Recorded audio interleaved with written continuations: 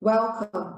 Hello, everyone, and welcome to today's webinar, Mepilex Border Post-op, using a total joint practice. My name is Anna Ornelas, and I'm the Associate Marketing Manager at Mölnlycke Healthcare Canada. Before we get started, please submit your questions by typing them into the Q&A box. You may submit your questions at any time. We will collect them and address them during the Q&A portion at the end. I'm pleased to introduce our guest speaker, Charles Ettelson. Charlie graduated from the University of Iowa in 2014 with a master's in physician-assisted studies. He has worked in orthopedics with prominent specialists since 2015, focusing on total hip and knee replacement, including many complex revisions. Thank you. Over to you, Charlie. Great. Thank you very much, Anna. Hi, everyone. And so first of all, thank you all for joining me this evening. I certainly understand how busy schedules can be professionally and personally. So again, thank you for joining me. And also thank you to Mölnlycke for organizing this event, as well as spreading the word to get so many people out here today. Please bear with me. I'm just kind of getting over a little bit of an upper respiratory infection. So I'm a little nasally, and hopefully I don't go into any coughing spells, but I think I can confidently say that most of us here are a part of the healthcare team, whether that's in orthopedics or general surgery, whether you're a physician, an APP, an RN, a scrub tech, something else. I know there's many that I'm forgetting, but what we all have in common is that we all work in healthcare. Taking that a step further, I would venture to say that most of us here are competitive, compassionate, scientific, and stuck in our way of doing things, yet also open to change when necessary. I'd argue that those characteristics are present in most healthcare providers and are certainly good descriptors of me.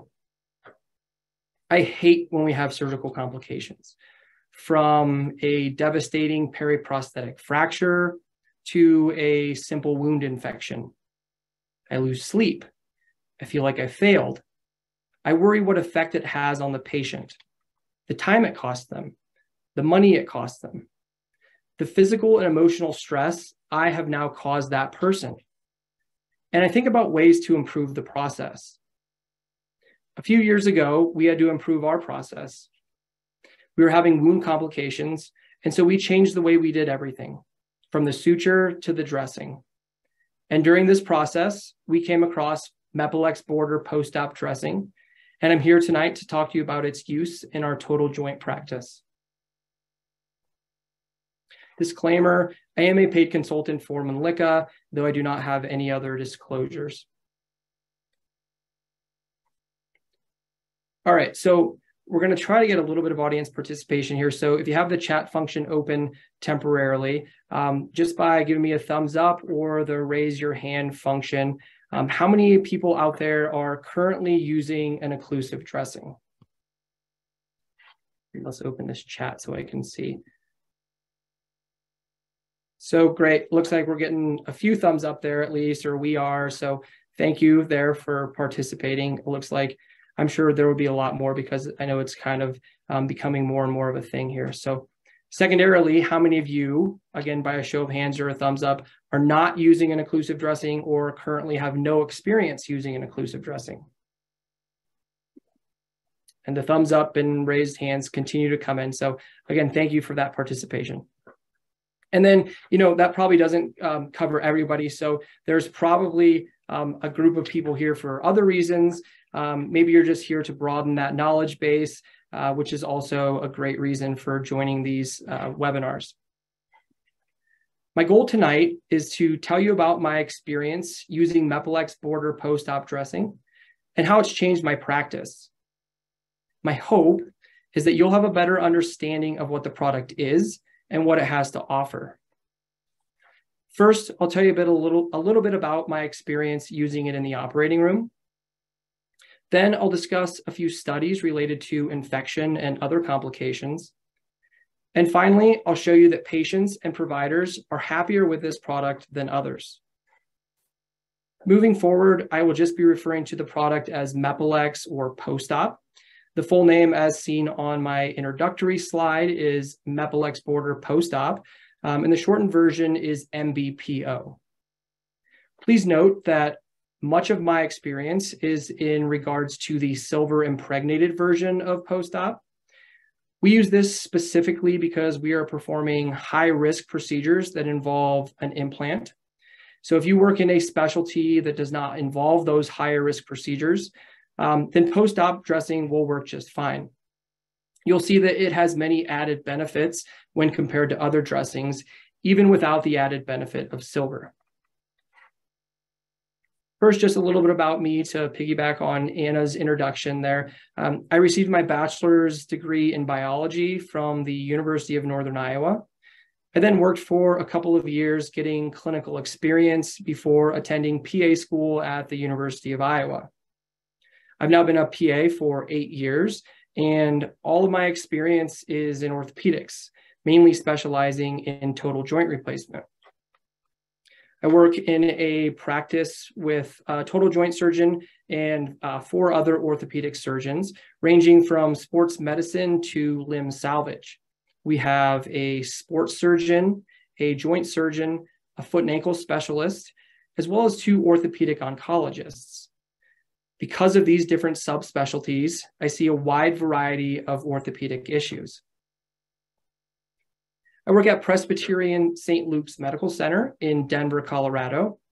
We are a 680-bed hospital with over 80 specialties. We are an urban medical center and therefore have a very diverse patient population. In addition to operating at the hospital, we try to do a large number of our total joints at our outpatient surgery center. Now, these are same-day discharges, so we really try to take our younger, healthier patients to the surgery center. Ideally, all of our patients would be young enough and healthy enough to be done at the surgery center. But given our location, this is just not the case. A large portion of our primary total joints are very complex. We have a large patient population who have not had insurance for many years, or who have had Medicaid and have had delays in their treatment for a very long time. We do around 300 primary total joints and about 100 revisions every year. Just like our primary total joints, our revisions tend to be more complex. We are a tertiary referral center and oftentimes seen as the last resort for patients in the metro area, around Colorado, as well as surrounding states. Now, I mentioned that I hate complications, and it's proven that the more surgeries you do, the more complications you're going to have. But it's the preventable ones that bother me the most. And one of the most preventable complications are SSIs. The Center for Disease Control defines an SSI as an infection related to a surgical procedure and occurs 30 days after that procedure or 90 days, depending on if there is an implant in place. SSIs are the most common type of hospital-acquired infection, accounting for 20% of all hospital-acquired infections. I mentioned that we do high-risk procedures, and that's why we use the silver-impregnated version of this dressing.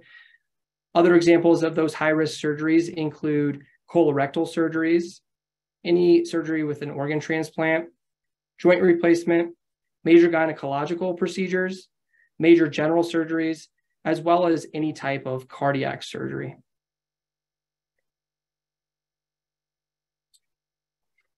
Up to 60% of SSIs are preventable. Because of that, since 2008, the U.S. Centers for Medicare and Medicaid Services has made SSI a primary target of institutions' quality and control measures and a key pay for performance metric. The associated hard costs cited here aren't the only financial consequences faced by institutions caring for patients with SSIs. CMS no longer reimburses hospitals for HAIs like SSIs. In response, SSI prevention has become a critical objective for institutions nationwide. Our hospital thought that those outcomes were important enough for us to start using post-op. And my experience with the dressing dates back to January of 2019. As previously mentioned, we were having wound complications, so we changed our entire closing technique from the suture to the dressing. We were previously using a deep PDS suture, followed by monocryl, and then Dermabond skin glue. We would then apply a Silver-Lawn dressing. We didn't really love the Silver-Lawn dressing, so we were fine making that switch. During this process, we also tried multiple types of Silver-Lawn dressing, as well as Aquacel and simple Xeroform gauze and Tegaderm dressing. We now use post-op on about 85% of our patients. The other 15% are our higher risk patients, which include obese patients, revisions, and infections. For those 15%, we're currently using a negative pressure wound therapy, currently in the form of Prevena. We trialed the product for about 6 weeks before officially switching. I think that 6-week trial is adequate. It gives providers as well as other members of the care team plenty of time to familiarize themselves with that product in the operating room. It also provides multiple opportunities to see that dressing post-operatively.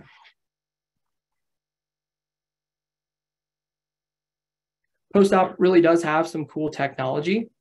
The SafeTac silicone contact layer is basically an adhesive gel that sticks when you want it to, but is also quite easy to remove. It has an absorbent foam pad. This foam pad may or may not contain silver, which acts as an antimicrobial agent. It has a non-woven and vapor permeable waterproof film. This allows patients to shower without the need to cover the dressing. The dressing is designed to absorb exudates, maintain a moist wound healing environment, and with the addition of silver, has antimicrobial properties. If there is silver in the dressing, those antimicrobial properties have been shown to be effective for up to 7 days. And I'm sure that many of you here have cared for a frail elderly patient in the hospital setting, where you're concerned about pressure wounds or skin tears. Post-op uses the same technology used to treat those types of problems and is therefore very gentle on the skin. It stretches with the skin, sticks well, and peels off in a manner that does not pull or tear the skin. So what happens when you invest the time and energy into implementing SSI prevention best practices in a culture of safety? Well, a lot of things happen. And the evidence shows that there is a reduction in SSIs, there are lower readmission rates, there is increased patient satisfaction, you have more positive clinical outcomes, you avoid unnecessary costs, and you optimize reimbursement. All of the reported outcomes were achieved by incorporating evidence-based products into evidence-based practice. This is the value of effective SSI prevention programs. This is just a comparison of that. Like I said, I have a lot of experience using the AG or the silver version. So really just comparing the two. And as you can see from the picture, at least, they're essentially the same dressing, just one contains silver ions and the other does not.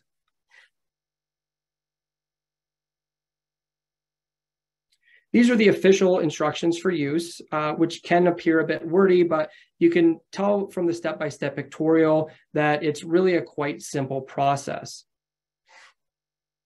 My abridged version with a few helpful tips. So steps 1 and 2 are the most obvious. First, you clean the wound, then you dry the skin. Step 3, simply remove the middle portion of the backing, apply firmly to the skin, and then remove the other 2 portions of the release film. Now, because the SafeTac film is very thin, it does sometimes have a tendency to fold up on itself. So a couple key things to remember here. I always try to remove that middle portion against resistance. So when I'm applying it in the operating room, I always set that down on the Mayo stand and pull that release film. If you're going to be applying this in the clinic, just be sure to set that either on the exam table or another table that you have there for assistance. When applying to the patient, you always want to make sure that you do not either stretch the dressing or the skin. This is to prevent shearing forces, especially as that area swells. You want to try to avoid wrinkles as best you can. This will help to keep that dressing more water resistant over a longer period of time. And lastly, when applying to a body part that bends, such as the knee, you always want to make sure that you apply in flexion. Again, this is to prevent shearing forces, especially once that patient starts to go through range of motion or once they have swelling, that can lead to blistering in the future. So here's just a quick video of the application process. So as you can see here, I have that dressing placed against the Mayo stand, and I'm now holding on to that first release film, the center film. So pull against resistance. And then I can hold on to either side now with my glove without the dressing getting stuck to my gloves. In this case, I remove the shorter portion first. And that really, I just make an L shape with the palm of my hand and my thumb and slide down. And then as I remove that larger portion, I pull about 1 inch at a time, being sure that I release tension before I press to the skin. I then just go back up, make sure that the entirety of the dressing is firmly adhered to the skin to ensure water resistance. So a little less talking here, sorry. Remove that middle portion. And then again, that smaller one, you just essentially smooth over with the palm of your hand. And then as I go to that longer portion, I pull about 1 inch at a time and I pull, release, and then press. And it's really one fluid movement, but you just want to make sure that you're releasing that tension before you're pressing it to the skin.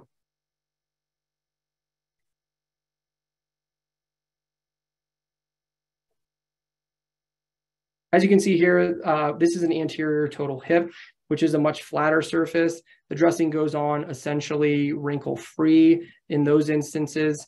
The other photo here is a total knee replacement. So because we apply that in flexion, you will have some wrinkles and creases. And the biggest thing is that you just take your time when applying that dressing, really trying to minimize the number of wrinkles and creases that you do have. I'd mentioned that we changed our entire closing technique. So for those who are interested, we currently use a Stratifix #1 symmetric PDS to close the arthrotomy. This layer is closed with the surgeon as well as the PA. The following layers and also the application of the dressing are done by the PA alone. The subcutaneous layer is closed using a Stratifix 2.0 monocryl. On occasion, we'll run a subcuticular layer. This is done with a Stratifix 3.0 monocryl. The skin is then closed using Perneodermabond, which is a type of skin closure device that you'll see a picture later in my presentation. It's like a mesh film that has a liquid that basically turns that film water resistant. And that's for our primaries. Our revisions, we use staples. And then lastly, the post-op dressing is applied, followed by a compressive ACE wrap. I will just go over a few studies related to occlusive dressings, some of which contain silver, some that don't. So this study published in the Journal of Arthroplasty compared silver-impregnated dressings with Xeroform gauze. So it took a total of 834 patients, and about 63% of those received the Xeroform dressing, and about 37% received the silver dressing. The group that received that silver-impregnated dressing had a 50% reduction in infection. So the 3.9% here compared to that 8.4%. Another telling statistic here is the percentage of deep infection, 0% in the silver group compared to that of about 2.3 in the non-silver group, which is right around the national average of 1 to 2%. This meta-analysis compared multiple different types of dressings, including wound vacs, hydrocolloids, foams, films, and fabrics, gauze, as well as antimicrobial dressings. And it found that the optimal type of dressing to reduce blisters, as well as periprosthetic joint infection, was the antimicrobial dressing.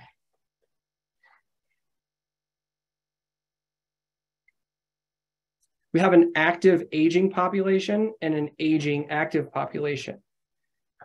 In 2017, there were more than 754,000 total knee replacements performed in the United States, and there were more than 450,000 total hip replacements done.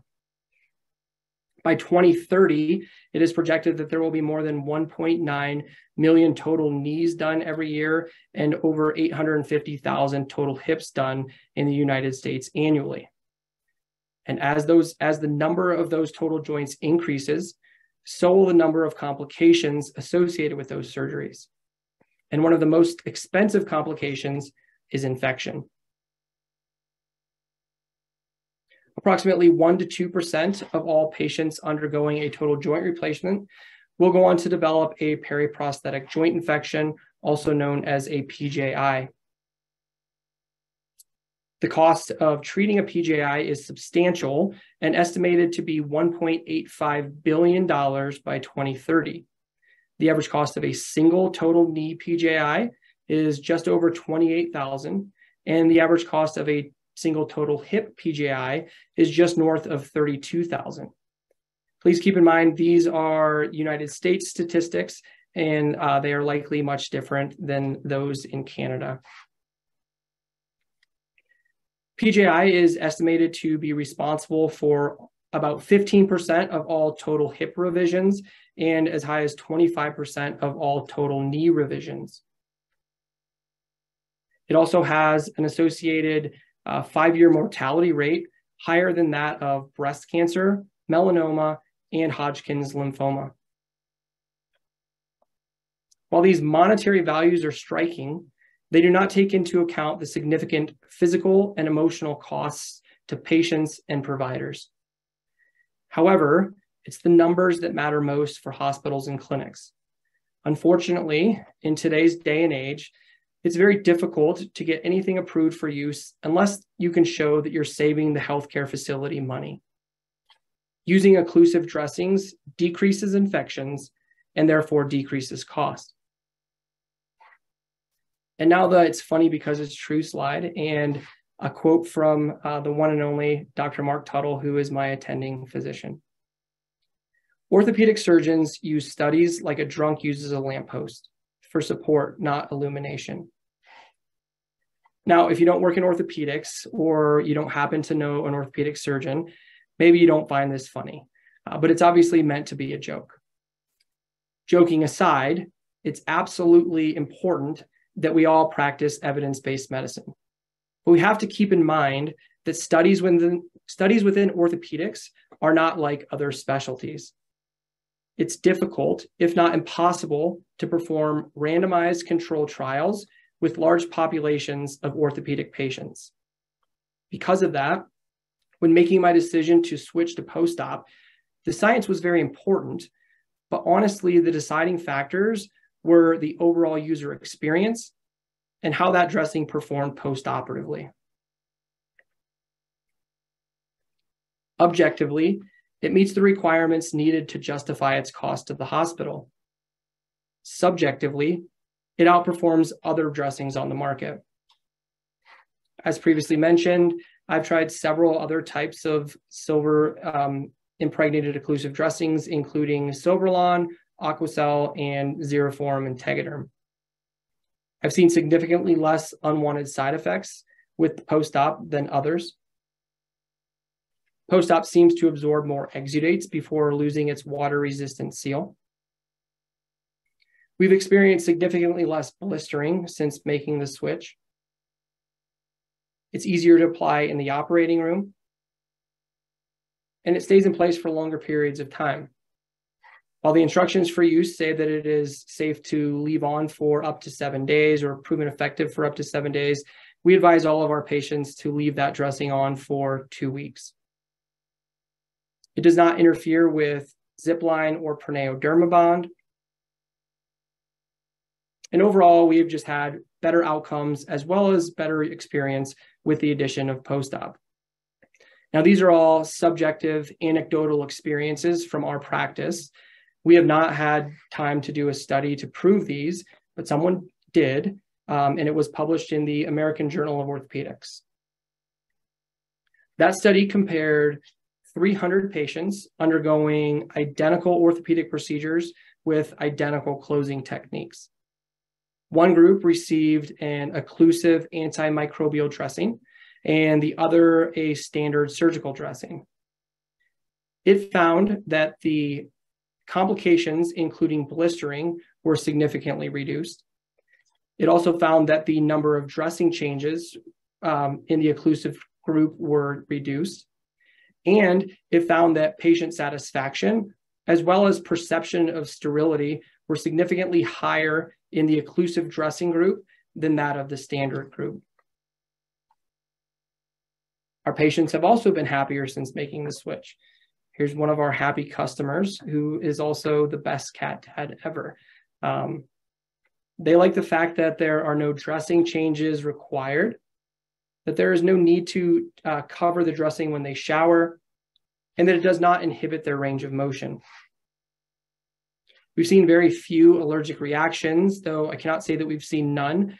I swear we have some patients who are allergic to everything who have either reacted to the silver component or the adhesive component, but I can probably think of 5 off the top of my head, so very few. Now, patients are typically very apprehensive about removing any post-operative dressing, let alone one that's been on for 2 weeks. But I will say that removal of post-op is relatively pain-free. Here's just a quick video of Dr. Tuttle removing the dressing. And yes, our patient is the one doing the recording here. And please forgive Dr. Tuttle for not wearing gloves when he's removing this dressing. But you can see here, he just basically pulls and rolls into kind of a cigar rolling fashion. This is the perneo-derma bond that I was telling you about. So, if there's ever concern that the dressing is going to stick to the skin closure device, I mean, we have so much experience and proof right here that it really does not stick to that, and it doesn't pull that off when you remove the dressing. The photo here on the left is a 2-week total hip, and the photo on the right is a 2-week total knee. As I had mentioned, we prefer to leave that intraoperative dressing on for a full 2 weeks. And I'd say that the majority of the time that happens. So each of these dressings was applied in the operating room. Neither of the patients changed their dressing, and both of them took several showers prior to their 2-week post-op visit. Please remember that Mölnlycke does not endorse leaving that dressing on for a full 14 days. However, I can confidently say that it is okay to do so. Now, if you're concerned about this, you can always send the patient home with a second dressing, have them change after 7 days, or honestly, you can just probably have them leave the dressing off and the incision uncovered at that point. Just a few more post-op photos here. So 2-week total hip with dressing in place, and then after the dressing has been removed, the perneo has also been removed from that incision. Same thing here with a 2-week total knee. So again, you will have some more wrinkles and creases, but as long as those creases pinch or fold up on themselves, then the dressing remains water resistant. And then once dressing as well as perneo has been removed. So again, some of this has been talking about the silver version and a lot of it with just the post-op version, but they're literally the exact same dressing, minus the fact that the post-op AG has silver ions. But you'll get all the other benefits with just the standard post-op dressing.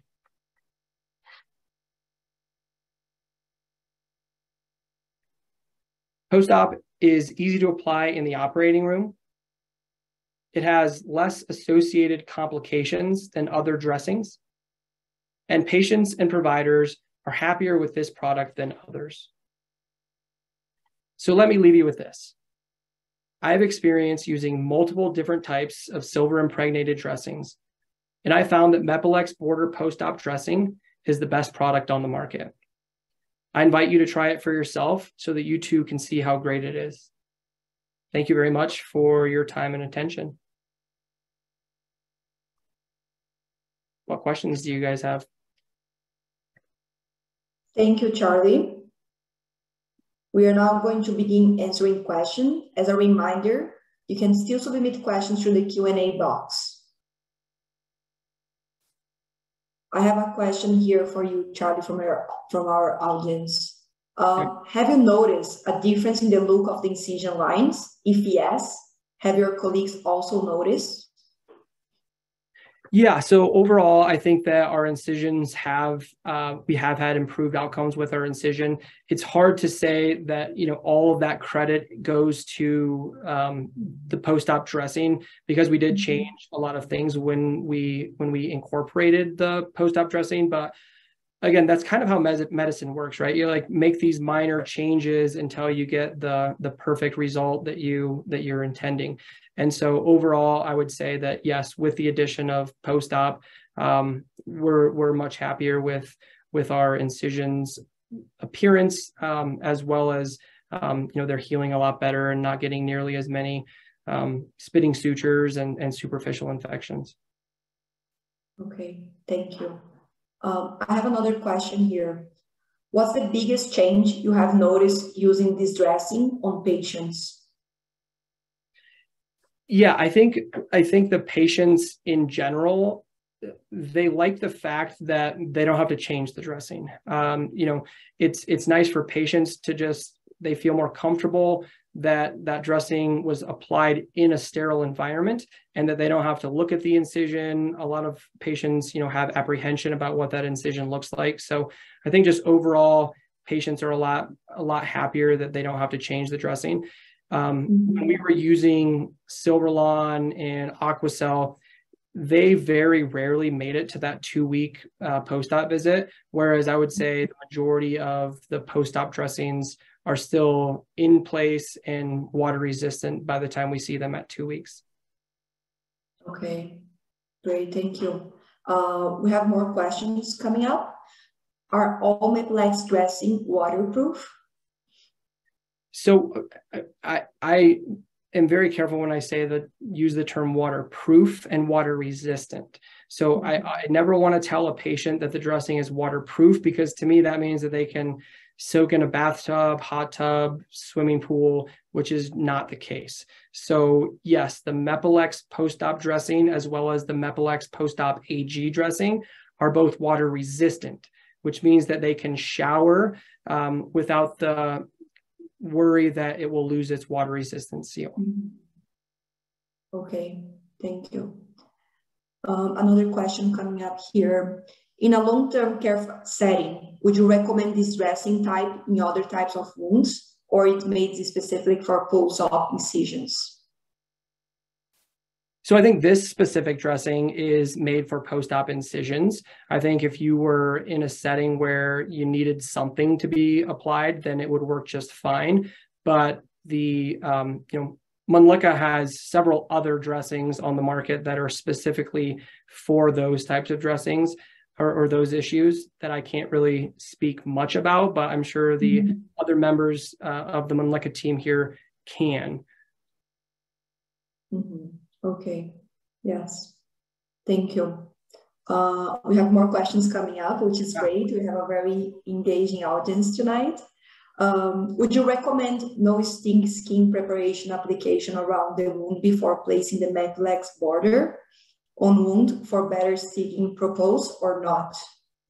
I would not recommend that. And it's also not in the instructions for use, but sometimes obviously as care providers, we do things against the IFUs. But my concern with that skin prep, such as like Mastisol or something, that the dressing sticks so well without it. I'd be concerned that if you put that on in addition to the Safe Tack adhesive, that then you really might be causing more harm than good with that. So I would advise against that. But okay. Thank you for your insight. We have another question here. Is it common to have noticeable exudate on the dressing? When it's recommended to change if it's the case? Yeah, and that's a good question. And so that's, again, with part of the presentation and just my experience using the different types of dressings, we found that the post-op dressing does absorb significantly more exudate, which number one is really good. Another great thing about post-op is it has that clear window, so you can truly see whether or not there is exudate. It's typically recommended, and everybody's going to have different thresholds, but if the exudate is hitting three or more sides of that dressing, then that's time that it should change. So I think there's yeah. So basically, if it's hitting, two of those long sides and one of the shorter sides, then it needs to be changed. Honestly, if I see somebody's dressing post-op day 1, when I'm rounding on them in the hospital, if there's even just a little bit of exudate, a lot of times I'll just change it, because then it eliminates that, is it getting worse question, because they go home with a perfectly clean dressing. Okay, great, thank you. We have one more interesting question here. I want to try this dressing at my facility. What sold you on using this dressing over others? Mm-hmm. Yeah, and that's a good question, and that's where I think all facilities are different, especially those in Canada compared to those in the United States. So it's going to be, I think, different for you guys, but it's important to, again, number one, show that the evidence backs the product, because hospitals and clinics need to see that. The cost is going to be very important. And if you can show that you decrease infection and therefore decrease cost, that's also important. And then a really big thing that we had is physician champion. So, we started using this product, and I told Dr. Tuttle about it and how much I liked it, and he was all for trying it. And once he started seeing the results and using it in the operating room, he was all for it. And so when you have, a physician champion or a surgeon who is willing to go to the purchasing team at the hospital and tell them that this is a must-have in all of our surgeries, then they tend to listen. So, okay, that's great. That's great. I believe we have covered all the questions from our audience. Oh, we have one more. In regards to dressing change and patient comfort, have your patients comment on less pain compared to other dressings? Yeah, so, and I think that goes to the fact that it's about whatever the patients and providers are used to, right? So I initially, when I first started practicing 8 years ago, worked for a total joint surgeon who required us to change the dressing of every single patient before they left the hospital. So, we applied a dressing sterilely in the operating room, and now we're taking that off and using non-sterile gloves, and they're in a hospital room that's full of bacteria, and then we're putting on a new dressing. And so I think first and foremost, you have to just change the way that you're used to always doing something.